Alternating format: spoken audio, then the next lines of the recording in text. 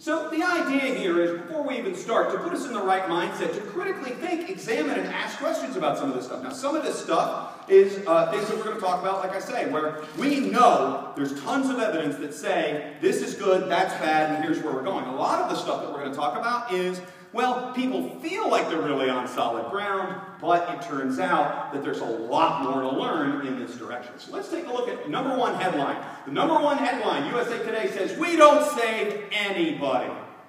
Cardiac arrest rates in the dumper. EMS, not effective.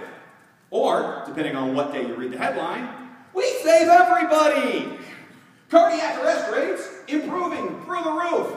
Everybody goes home neurologically intact. Yay, hooray! Could be either one. It depends on what you see. But I took this one from a real USA Today headline in 1994. In 1994, USA Today ran a series, 1994 to 1995, where they wanted to find out how EMS was doing, how cardiac arrest resuscitation was doing in the United States. They started polling metropolitan areas.